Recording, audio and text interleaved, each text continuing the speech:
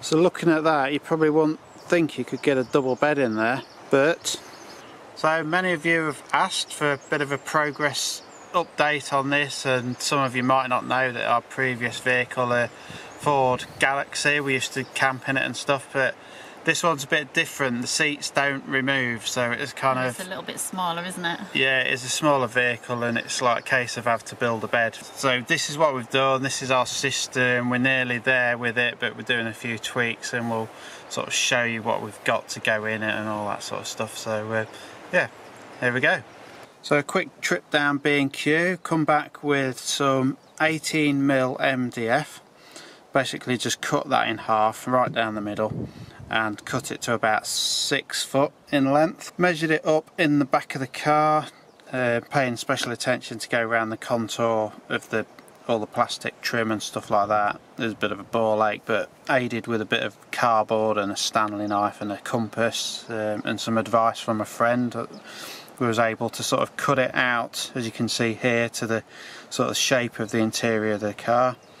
Next up was to make some legs for the bottom of the bed. Now, if you notice in this picture, the middle row of seats doesn't fold flat into the floor. I mean, this is a 7-seater, and the boot seats fold flat into the floor and they're flush, so that's not a problem, but the bed needed to sit on the back of the middle row of seats.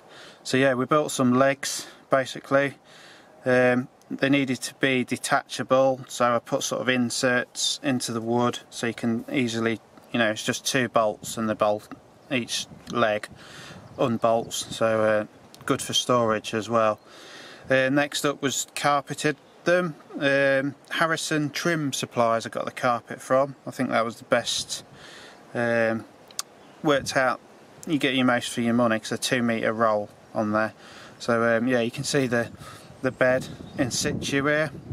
Right, so what we've got here is the bed folded in half, and the idea is we've got 2 seats, so that seat will fold into the upright position, the middle row, and there's one at the back, so we've got 2 seats we can use whilst we've got the bed in the car, which is handy for taking kids to other parents and stuff like that. The idea with this side is when the bed's not in use, you've got tabletops there. Cue, Zoe.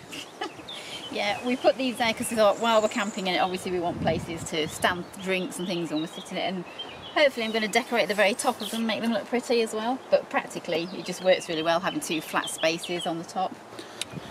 So what we do when it goes into bed mode is we pull the legs out from under there and screw them into these 2 inserts in there, so we've got 1 leg at the back, 1 leg in the middle. Like that. And then they just go in there like that. And then you just flip the whole thing over. Yeah, there's 2 bolts that go through there. Yeah, obviously. So like I say, it's not completely finished, but we'll pop the legs on, won't we? And we will. And put it up into the bed position to show you. Another feature that we needed, because when you're camping, sometimes you end up in places where there are a few other people when you're in a van, so we needed a toilet. So Gareth built this one. It's quite small. It has to just slide underneath. It's a little toilet.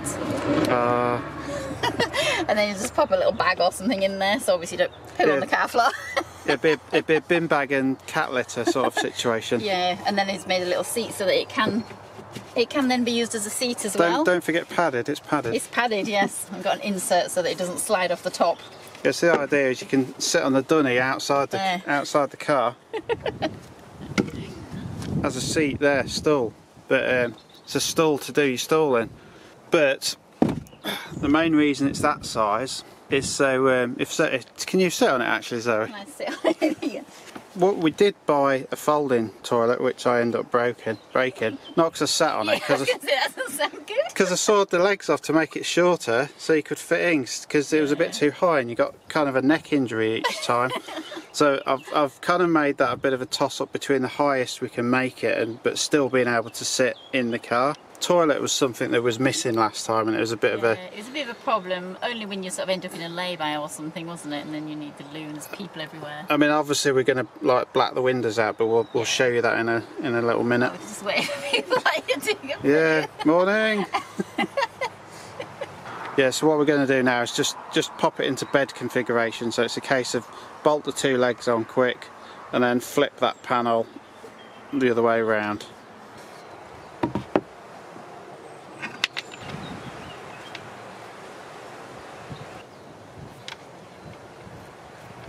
Yeah, so that literally is it for each leg. There's 2 legs per side, so quite quick and easy to do. Right, so now we have bed configuration. Double bed. So it's surprisingly big, she says. It's yeah, it's for the size of the vehicle. It's I'll just come around to the side. It's not a bad space to no, it's fine, isn't it? sleep. I mean, it's big. I'm 5'10", plenty enough room for me. Like I say, I think I did the beds at 6 foot, so lots of storage underneath there for boots and sleeping bags and all sorts of stuff. And you've also got the footwell storage down there.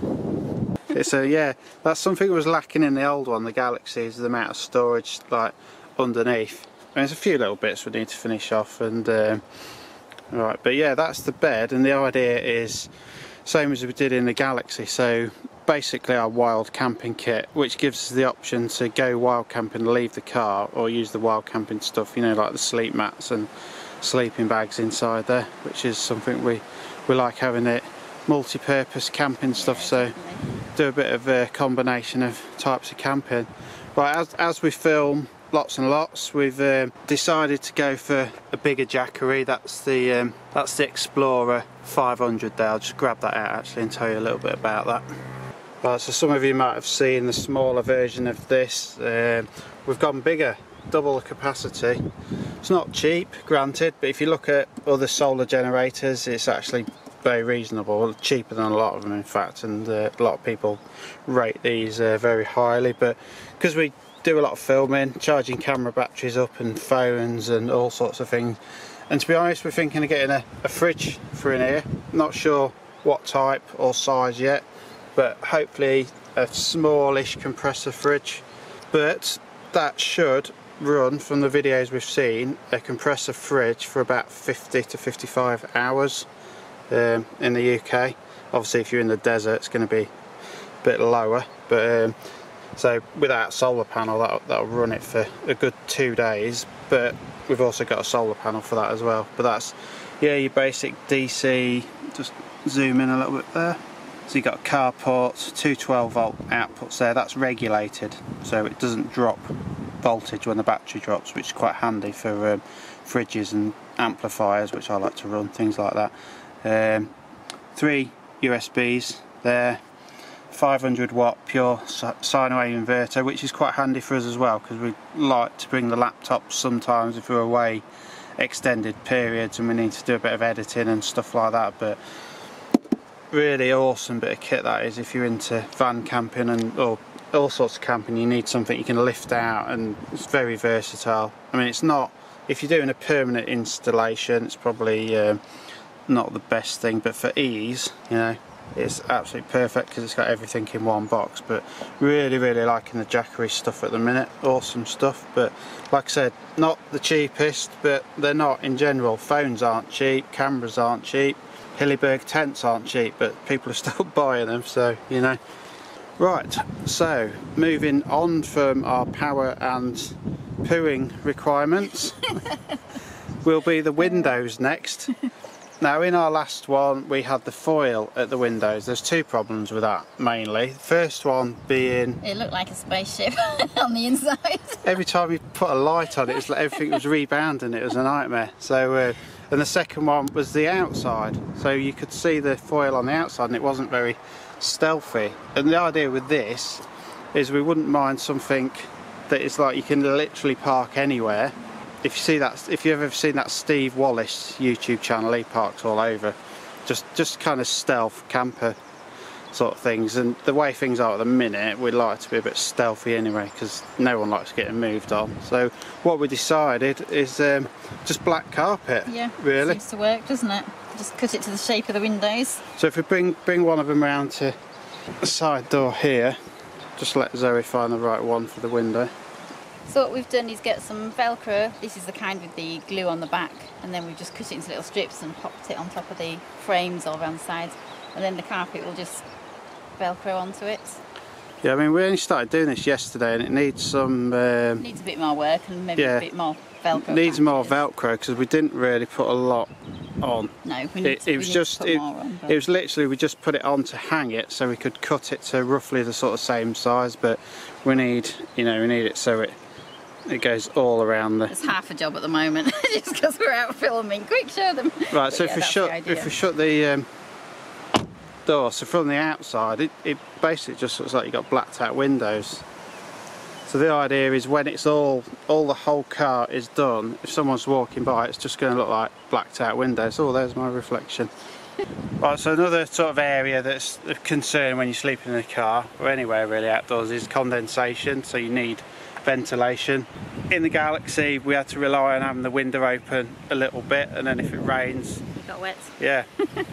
So what we did is, if the rain was coming one way, we'd open the opposing window, so obviously it didn't come in, but we decided on this one was going to get wind deflectors, so front and back. I think these were about £35 off Amazon. Yeah, they weren't too bad, were they? There's no point putting a link in the description because they are specific to your vehicle, so but you can near enough get them from any vehicle.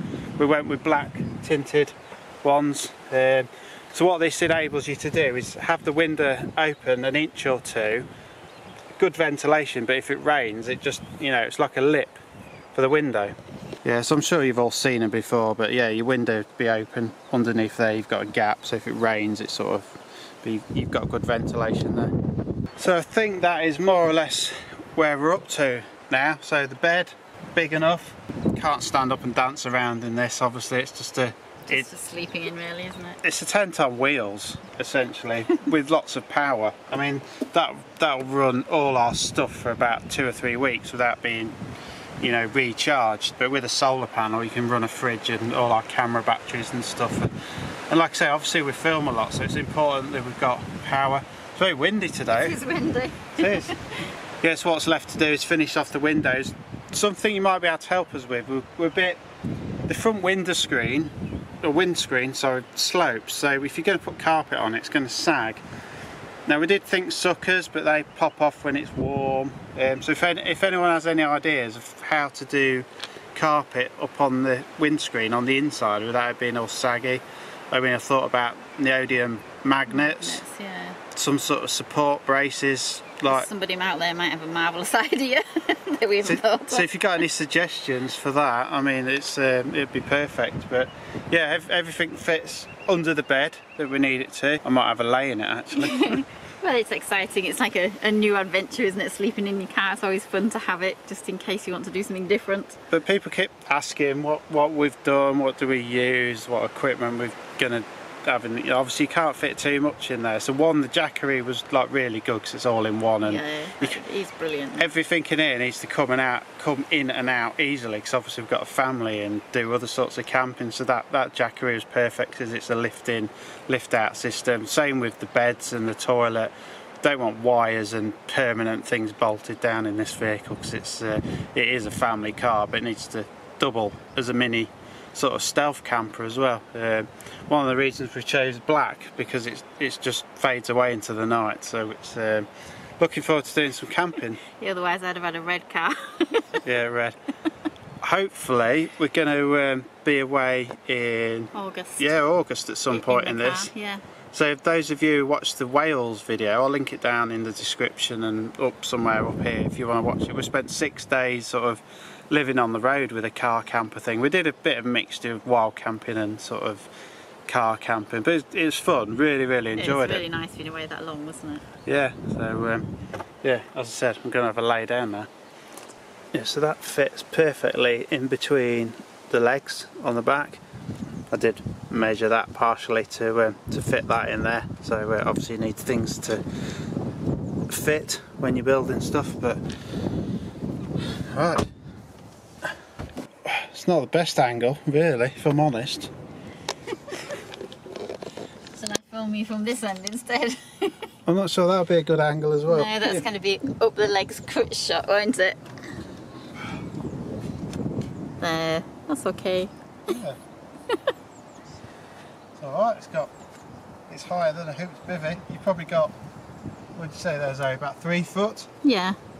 Yeah, there's a good amount of space in there really. Yeah, I mean you can lay on your side. like I say, you can't stand up and run around, but we don't need it for that. It's a bed on wheels, but loads of space in here. It's really surprising. Good thing is we don't have to do anything with the front seats. They just stay where they are. They don't need folding. They don't spin like the last ones, but the vehicle's just ready to drive for a quick getaway if the police turn up or anything. Quick getaway. What do you think we're going to do on this travel? Yeah, big comfy pillows, and it's yeah, it's ideal. Just really looking forward to using it now. I've even kind of given a bit of knee space here. Look, if you focus down here, so if you're laid on your side, you've even got a bit of extra sort of thing, because I built it to the height where it's, you know, it's extra, just making the most of your interior space of your vehicle. But yeah, so that's the update for our car camper. Thank you for watching. If you've got any questions or suggestions on the window thing, or anything you might find that helps us out a little bit. Oh dear. And because the boot lid goes up, you've got a nice sort of rain cover or canopy, whatever you want to call it. But yeah, seat here, sit out and watch the sunset, smell animal poo. That's what I thought earlier, actually. I got a right waft of poo. I just blamed you. Yeah, so yeah, it's good fun making it. I mean, not completely finished. We'll probably always be tweaking it, and Yeah, a few bits and bobs to do yet. check out the description below for the links to, well, not the links to the wind deflectors, the Jackery, if you're interested in that. It is a good unit. Really happy with that. Yep. Bye. See you in it in August. See you soon.